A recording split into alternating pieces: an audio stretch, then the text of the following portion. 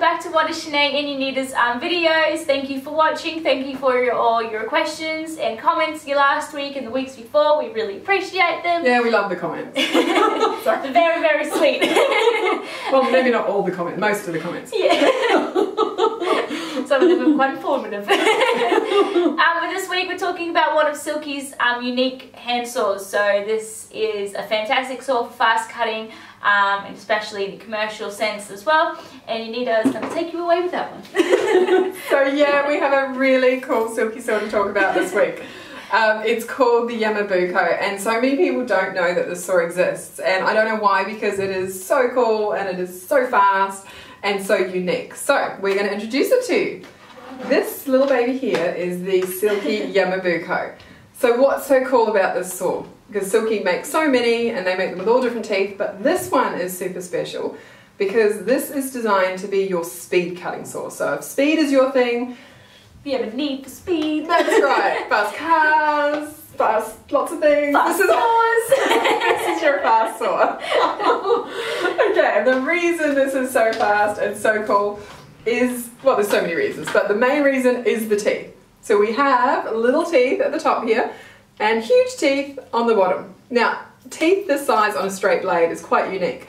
So that's amazingly cool. And to have the little teeth on the top and the big teeth on the bottom, well, that might confuse some of you, but it's also pretty cool. But the reason they did it is not just have a really unusual looking saw that sort of looks like they couldn't decide whether they wanted big or little teeth. There was far more reasoning behind it than that. The reason is, if you're cutting a branch and it's really important to you how the cut is, the finished cut, the start of the cut, the actual finished product, being really technical today, you would normally need to carry two saws because big teeth, ordinarily, I mean there's exceptions to this rule, whether it's dead wood, dry timber, hard timber, all that sort of stuff as to what tooth size we'd use, but ordinarily, let's generalise, big teeth cut faster. So if you were using big teeth because you're commercially cutting and you need this to happen quickly, it's not necessarily going to give you the best finish cut. So you would need to take another saw with you with smaller teeth to recut that end bit of the branch after you've done the first cut. And I know a lot of companies that do that, particularly companies that work on like plantation sort of cutting. They will often carry a smaller saw with small teeth to do finish cuts after they've done their quick fast cut with a bigger saw. So this saves you having to do this. Having the little teeth on the top allows you to do a really, really nice undercut before you throw the saw up and do, well, don't throw up, but you know, loop it up and do your actual fast cut. So all Silky saws, as we've mentioned lots and lots of times, cut on the pull stroke only. So very important when you go to use the saw. My arm is your pretend branch. You start your cut right up here next to the handle. So not at the tip of the saw, right up next to the handle. So many people start up here and then they push the saw forward and then pull it back. Well, you're always going to put forward pressure, shall we say, by starting your cut in that direction. So always start it on the handle. Now, going to a side point here, somebody said to me the other day, oh, you're always going to put pressure on the forward stroke because it's obviously forward, back, that's how you cut. And that is true. But it's not that you don't go forward, it's just you don't put pressure on that forward stroke excessively, because all it's doing is cleaning the wood out of the teeth and bringing you back to the start position where you can pull again and actually cut the wood. So it's backwards and forwards, obviously, but the pressure is this way and then you kind of glide it forward.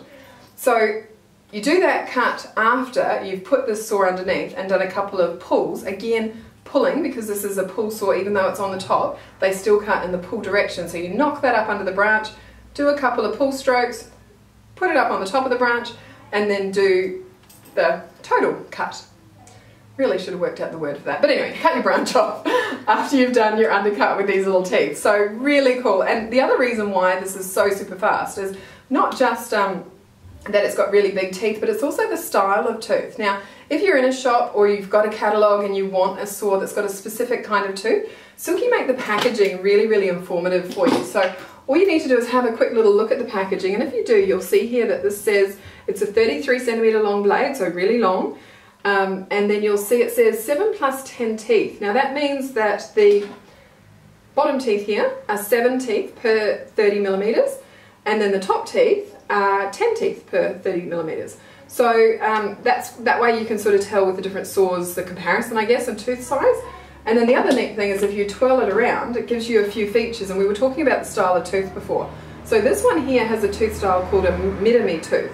Now what that means is it gives a super smooth cut. So this allows the fresh wound that you've created on the tree to heal over really quickly.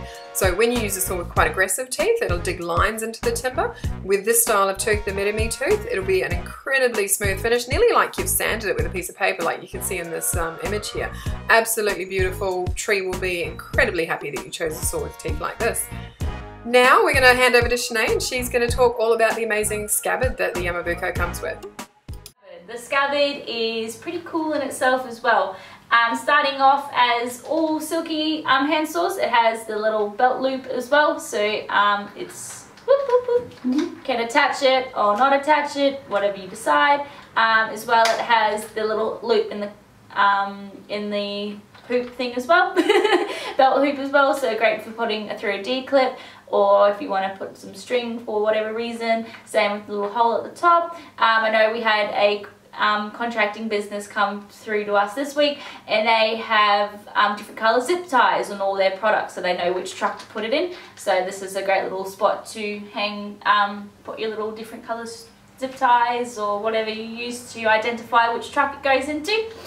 The scabbard's cool in itself as well. It has a really cool casing. It has so say you are climbing up in a tree as well and you don't want the saw flicking around everywhere. Silky have solved it with the belt loops as well. Sorry, not leg straps. Belt loop too. Yeah, got a belt loop. Sorry. It's got the leg straps as well. Same if you are climbing up in a tree all day and there's wood chips flying everywhere. All Silky hand saws as well have the little holes in the end as well, so let the wood chips fall through. This red screw attaches the blade and the handle together, but it also works well with the scabbard as well to help it keep it locked in place.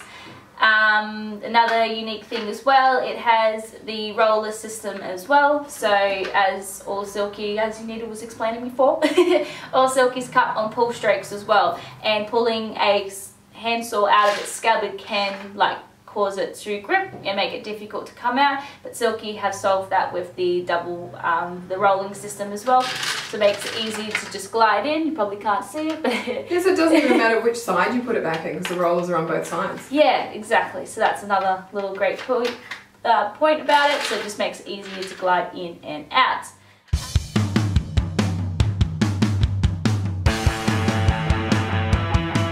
So red screw, unscrew it, the red screw, insert elevator music. It's super important as well, I did this mistake before, but you take the handle, probably a little unsafe like this, take the handle the way the blade is the handle is pointing, so the handle is pointing down, so you slide the handle down, and that's easy to just pop in and out as it is. Don't try to pull it this way, like I was before, because it does not come out. Yeah, super important to wear cut-proof gloves, because I just cut myself through that. But yeah, it's just one single screw that is strong enough to hold both the blade and the saw together nice and tightly and fit back in its scabbard. So that's the unique thing about this. As well, Jannita forgot to mention, she picks up on me, I pick up on her. It has the hollow grounded blade as well, and it has the special chrome plating on it as well to help to prevent rust from coming back, or not coming back for try to keep rust off your blade, but if you always look after your blade, will stay nice and clean. And as you know, we've mentioned a million times that Australian saps are very harsh as well, so good thing to keep in mind and always. So we might do a little demo now of how the Yamabico actually cuts, and then it's all a matter of you going out and getting yourself one, because these are fabulous and you're going to love it. Yes. Just remember, don't cut yourself, cut the tree.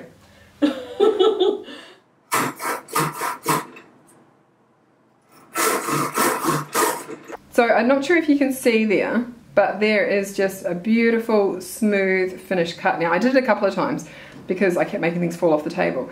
This time I didn't do quite as good a job because I should have gone a bit higher with my undercut, but you can still see how incredibly smooth that finishes, except for my join there. But that's basically what a Yamabuki will do, which is pretty cool. Also, I think before Shenae runs away, we hope you loved that video that we just showed you of the demo saw, and we'd like to thank you for watching another one of our weekly videos. I think we were going to run that promo again this week, weren't we, with the reviews? Yes, we are. So, as well, we're giving away awesome keyrings from Silky, only to the first 10. So put a review on our website with your favourite product or a product that you just used once and you love it, and write it down and we'll send you off a keyring. So yeah, we've got 10 keyrings to give away within Australia. So yes, get writing those reviews. We'll do a little thing up on the screen showing you where it is on the website, arborlab.com.au, and we'll see you next week. Love the comments, so throw some up and give us some ideas of what we'll talk about. Thanks, bye.